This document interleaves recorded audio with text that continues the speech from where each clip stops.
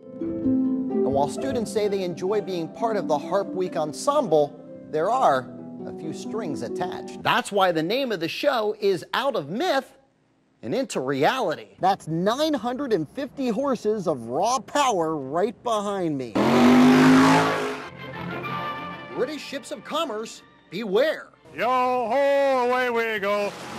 A pirate ship and its Jolly Roger have been spotted sailing Lake Erie. Arr! Captain Gundy, better known as Black Dog, and his crew have been training young boys and girls the ropes of being a pirate. You've got to learn to talk like a pirate. S.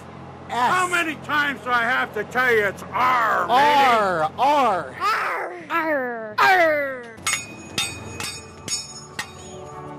And you've got to learn to fight like a pirate. The pirate ship El Loro sets sail from Sandusky 3 times a day. Check out any of the Living magazines. Honey, I'm home. And in it, you'll find plenty of pictures of vintage furniture from the 50s. A perfect way to do a little research before you buy. The Pythium Castle has stood on this spot for 120 years, but all it took was 15 years of water damage to do all this. When it comes to old-fashioned barber shops, it doesn't get any older than the barbers Gus and us. The chair you're sitting in dates back to about 1927. Stuffed animals on the wall, a haircut for a hair, guy talk about Everyday events. filling the air. But it's not the cutting-edge styles that make Gus and us famous. Ooh, I like number 4. Outside is where you'll find their true claim to fame, an unusually large barber shop pole. That's an attraction, you might say. Reaching to the sky, it stands 62.5 feet tall, and believe it or not, Ripley's Believe It or Not got a hold of it. and crowned the barber pole as the world's tallest. They hadn't been done before. Music fills the air over at Miss Ruby's. And draft beer always on tap over at the Longhorn Saloon.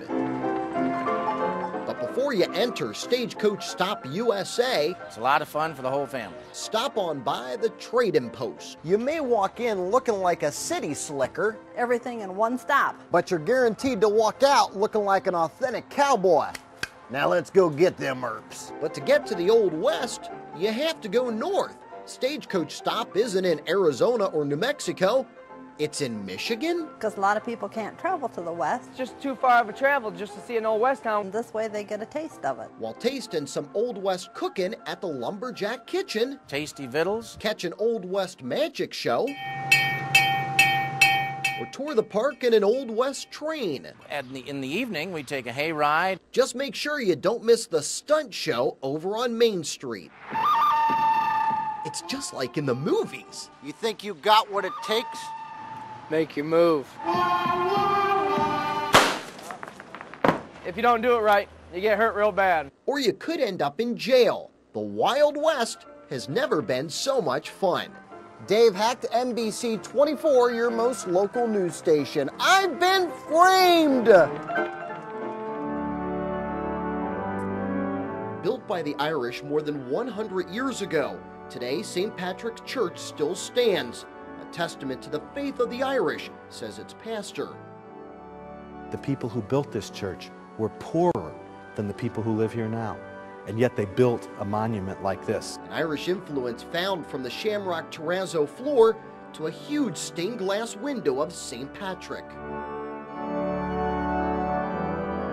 All honor to St. Patrick, a traditional favorite here for the church organist. Most churches of this age would have an all-pipe organ, usually, but this is the new technology. They've merged the 80-year-old pipes with a state-of-the-art computer, changing the tone with the push of a pedal. The organ may be state-of-the-art, but St. Patrick's bell still works the old-fashioned way. But the bell, it doesn't just chime for those on Sunday morning.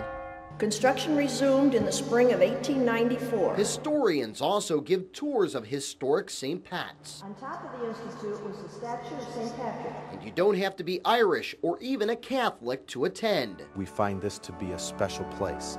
Something St. Patrick's wants to share, not just on St. Patrick's Day.